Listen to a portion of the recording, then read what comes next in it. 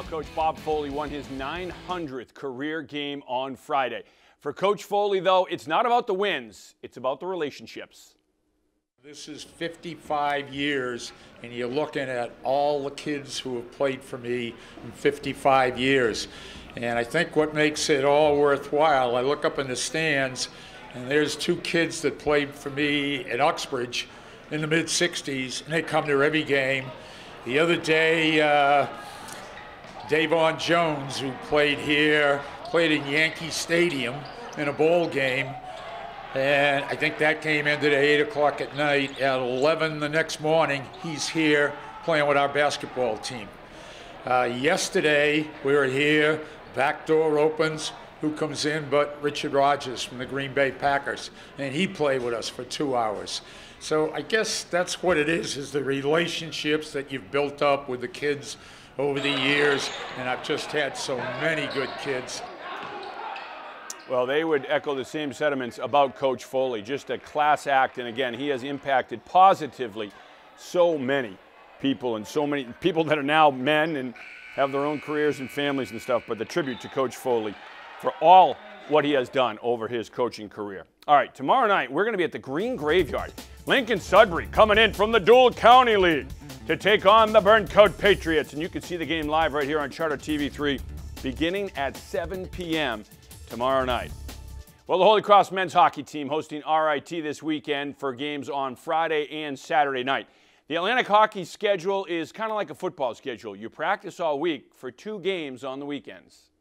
You can really focus in on your game plan for the week. And what we try to do is we try to, towards the end of the week, we'll start talking a little bit more about the opponent we're facing. But for us to be our best and for us to play our best, we have to focus on ourselves. And we try to attack each day as it comes. We don't get ahead of ourselves. And that's been really effective for us, certainly since we've gotten back from Christmas. Just try to have great days and then have consecutive great days. And then that best prepares you for the weekend and gives you the best opportunity to win. We sort of get in a routine, and you can see that week to week that it's very similar.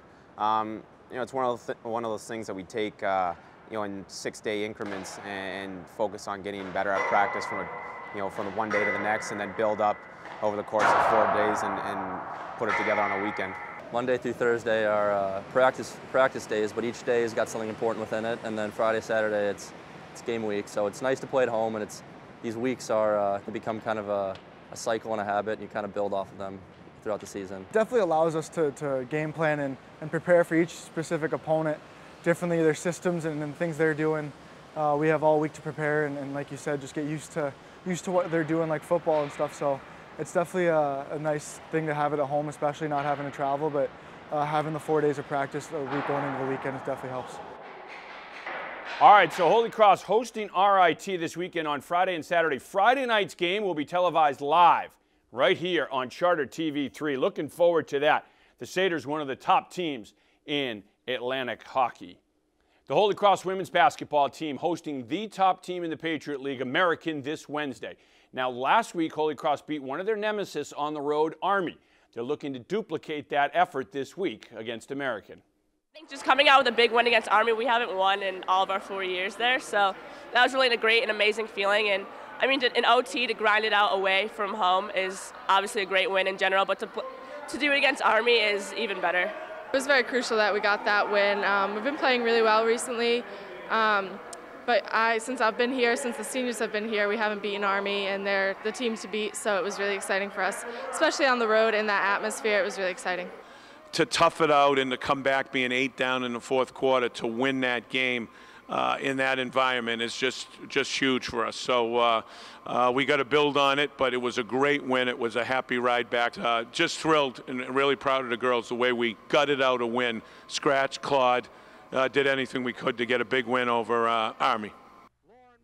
And they'll take on American this week at the Hart Center. I'm Kevin Shea, and that'll do it for sports.